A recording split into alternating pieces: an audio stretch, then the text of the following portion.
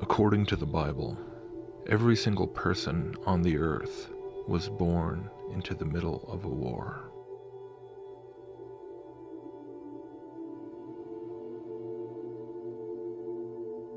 This war is one that cannot typically be seen with the naked eye.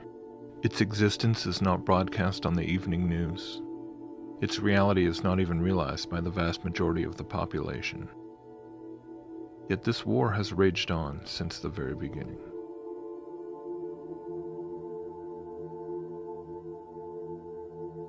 The first shot fired in this war had a devastating effect, when the serpent entered the garden and tempted the first man and woman to disobey God, falling into sin, and then death entered the world.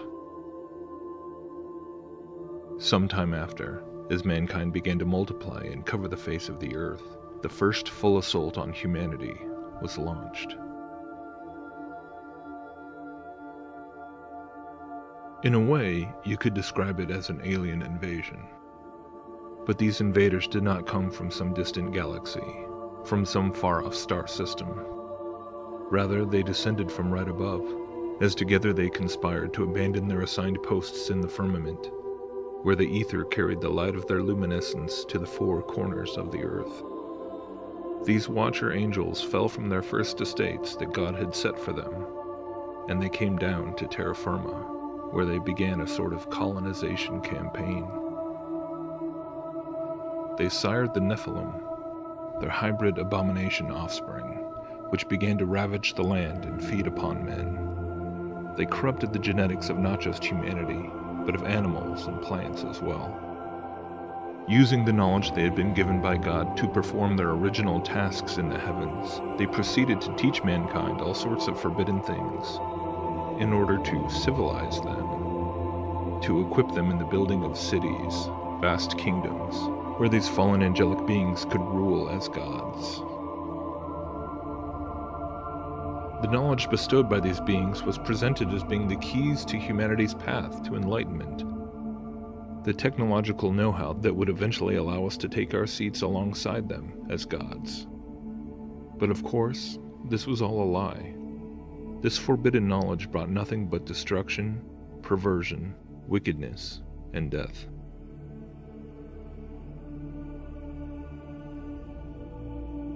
God, the Creator, finally became so grieved by the immensity of the wickedness on the earth and the corruption of his creation that he decided to wipe it all out and begin again, sparing one single family and the animals which God brought to ride out the waters with them.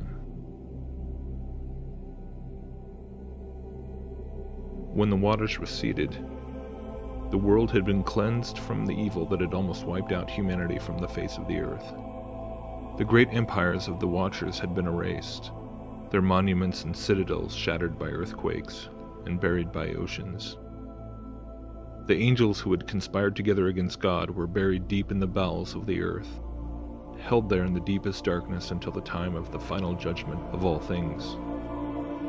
The bodiless spirits of the giants, the Nephilim, were cursed to roam the earth, tortured by hunger and thirst that they could never satisfy, forever longing to have bodies to inhabit once again. Satan's direct rule over the whole earth through his vassals, the fallen Watchers, was over. But no sooner than the earth began to be filled once again with trees and plants and animals, and people began to spread out and fill it once again, did the enemy of mankind begin working, seeking to rebuild what God had destroyed, his beloved Atlantean Empire, whose sole purpose was the enslavement and destruction of mankind. But it would be different this time around. No longer did the Fallen One have the ability to send his rebellious emissaries to the earth, to take wives and build cities and palaces where such self-declared deities could sit and rule directly over their subjects. No longer could they walk amongst men and be revered for their brilliance and stature. The satanic kingdoms that would be built after the flood had to be done through the worship of now invisible deities, forced to orchestrate their rule through various systems of interdimensional communication. Since God had now bound them behind a spiritual veil Once again, a spectrum of forbidden knowledge was disseminated amongst these newly reborn civilizations, in order to facilitate the connection between these civilizations and their demonic benefactors. Thus, in the courts of all the human kings and leaders of these kingdoms, worked a host of occult priesthoods, sorcerers, mediums, astrologers, and practitioners of divination. The subjects of these pagan kingdoms would demonstrate their fealty to their false, fallen, invisible gods by sacrificing to idols, building them temples, having orgies and revelries and bacchanalia. The rebellion against God resumed in earnest after the flood, from the first failed attempt by Nimrod to build a tower into the heavens and storm the throne of God, through all the following kingdoms which were founded after the scattering from Babel.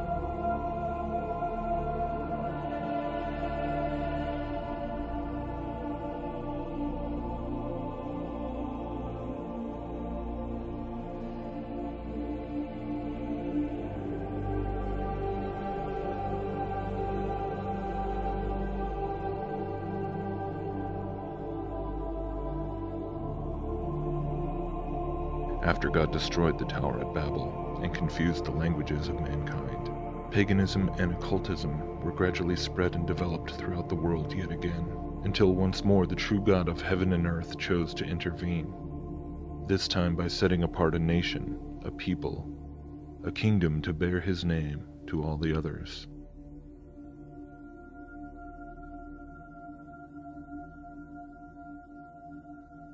From Abraham, Isaac, and Jacob down through Moses, Aaron, and Joshua, judges like Samson and Gideon, kings like David and Solomon, prophets like Elijah, Samuel, and Daniel. On through the centuries and amidst the rise and fall of many demonic empires, the God of all creation revealed himself and began to reveal his plan to redeem humanity from their curse of sin and death and demonic oppression.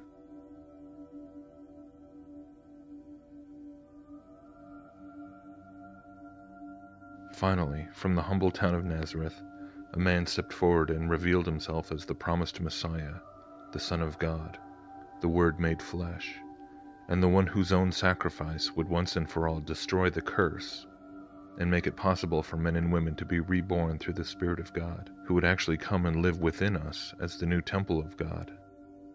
And from that point on, the great spiritual war began to take on a rather new twist.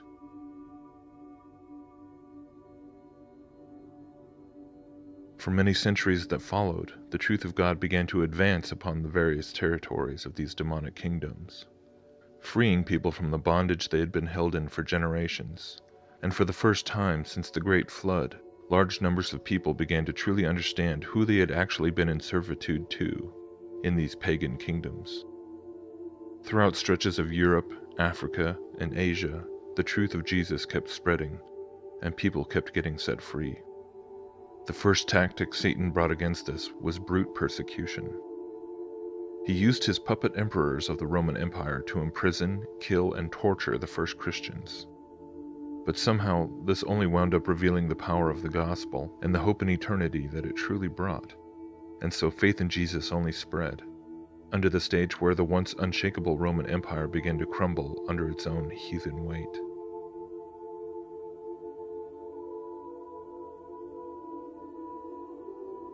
Next, Satan tried a different approach, which in many ways proved more effective than the first. Instead of trying to crush the spread of faith in Jesus with the powers of empire, he would usurp it. From the time of Constantine onward, the enemy began a blasphemous campaign of rebranding many of his old demonic kingdoms and demonic occult priesthoods as now being Christianized. This way he could seduce the Christians with wealth, power, and earthly pleasures, and corrupt the Church of Christ from within. Pagan temples were repurposed as Christian churches. Pagan rites and rituals were reinvented as Christian ceremonies. The Roman Catholic Church slowly emerged as one of the most effective weapons against the kingdom of God, while it mockingly carried out its activities in his name, a tactic which has no doubt given the devil no small measure of sacrilegious joy. Through this earthly institutional vessel, Satan was able to prevent scores of people from actually reading the scriptures for themselves, and turned them instead back to the same bondage and darkness that the demonic systems had enforced before. Only now it was being done in the name of Jesus.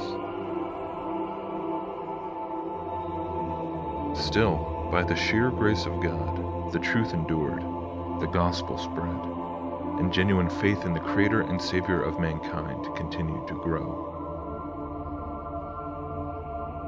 Satan continued to work furiously to regain control of the world of men by way of Catholic imperialism and eventually European colonialism, which, because of the advent of unprecedented naval power, began to conquer more and more of the world that was accessible by ocean.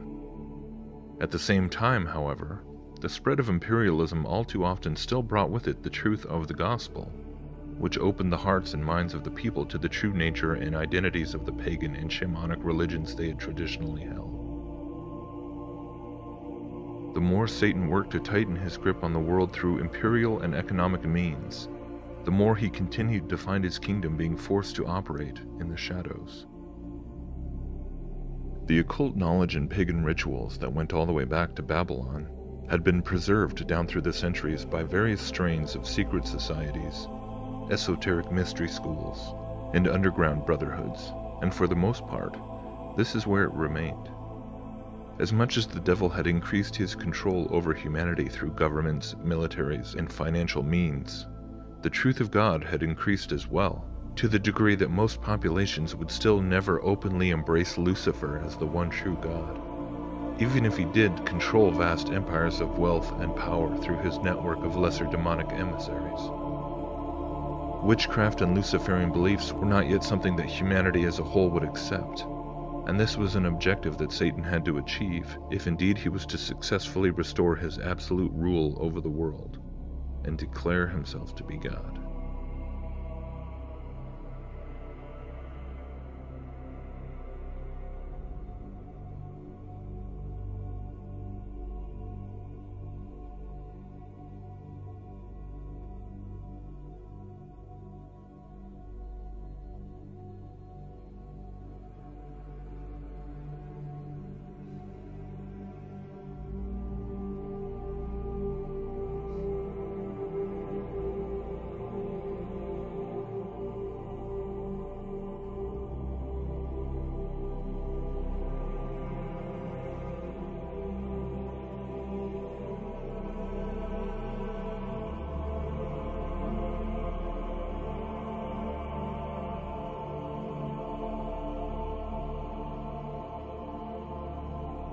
In order to get the entire world back to where Satan wanted it, he had to implement another plan, another strategy so massive in scope that most people, even the majority of those who even believe he exists in the first place, have difficulty in believing that such a thing could be pulled off.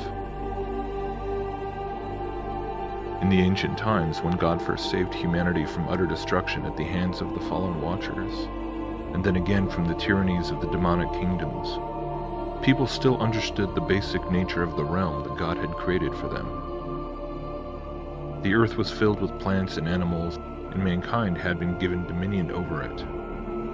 The heavens above were filled with the luminaries, who served the creatures below by marking the days and months and years, and allowed for navigation over vast stretches of earth as well. Those pagan kingdoms that rejected God worshipped various fallen angels as their gods, but for the most part, they still understood where those, quote, gods had come from. They still knew that they had come from the stars, from the sky, from the firmament.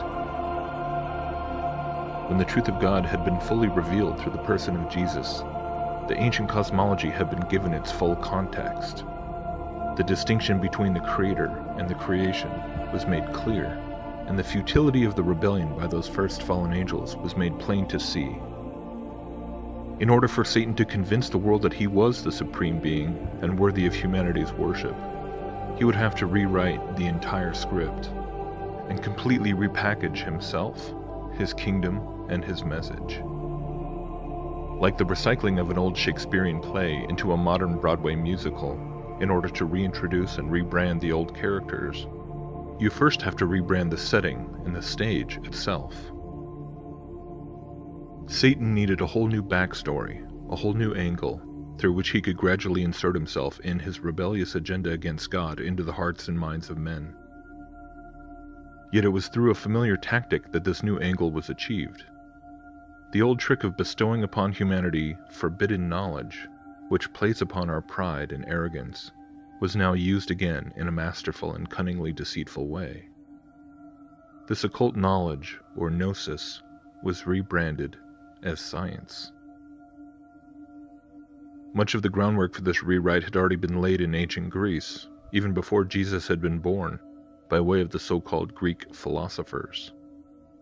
These were in fact men who took many of the concepts and teachings that came from the occult mystery schools, from spirit mediums and pagan ritual contact with the demonic realms, and then proceeded to pontificate on them, adding their own speculations and human-centered conclusions, which effectively sanitized these concepts from their demonic origins in the eyes of many later generations, as though they were simply the profound thoughts and musings of mere men.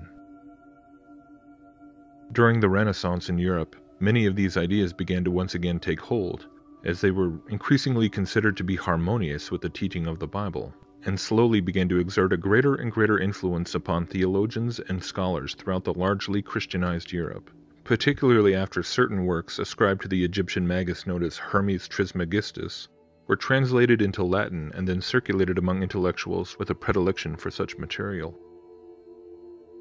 The Kabbalah, too, began to receive more attention from thinkers and monks and people with the necessary literary education, and together with writings on alchemy that came from, allegedly, the Muslim mystics, these three veins of occult knowledge and teaching began to permeate. How little do most students today realize that the bulk of those individuals revered today as having been the pioneers and visionaries of materialistic science were in fact greatly influenced by concepts that were introduced by occult manuscripts and the core tenets of mysticism. Leonardo da Vinci, Isaac Newton, Francis Bacon, Robert Fludd, Nicholas Copernicus. These are names we all learn about in school, but yet we learn about them as men who simply derived their discoveries and scientific achievements by way of pure observation and logical deduction. However, a more thorough investigation into the matter at which they arrived at their various discoveries, and the various occult materials which they were all coincidentally reading, reveals that no, these discoveries were nothing more than very ancient teachings on the nature of the cosmos and nature, simply being repackaged and reintroduced with a quasi-Christian veneer. The Copernican cosmology of a vast universe, a planetary solar system, even a Big Bang to start it all off, could be found in the Kabbalistic texts long before Copernicus. The concepts of molecules and chemical reactions, even elemental transmutation by way of atomic fusion and fission, were first presented in the more imprecise occult practices of alchemy. And the idea that nature and the cosmos was governed by invisible forces and laws, which could be discovered and calculated, and then reapplied through various technological means. This is actually an underlying precept of Hermeticism. And so, with a good measure of help by the well-financed occult brotherhoods, such as the Rosicrucians and Freemasons, the Royal Society was established as the first official organization dedicated to the advancement of scientific understanding. And the rest, as they say, is history.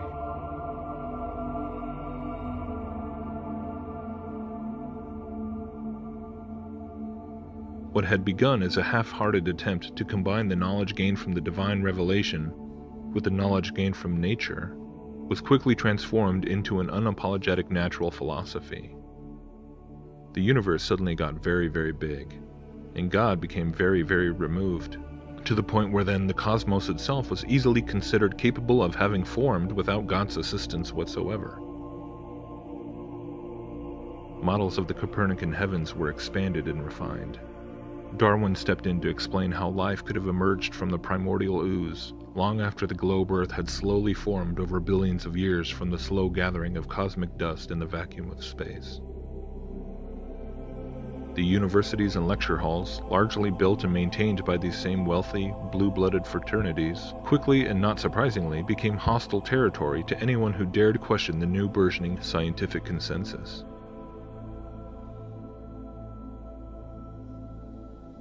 The universe was now presented as a vast, evolving, almost infinite space, with our little blue planet floating somewhere in the middle. And while man might be the pinnacle of life on this planet, he might not be alone in the universe either. And so finally, the stage had been set, and the same old characters could start to re-emerge with a new set of costumes.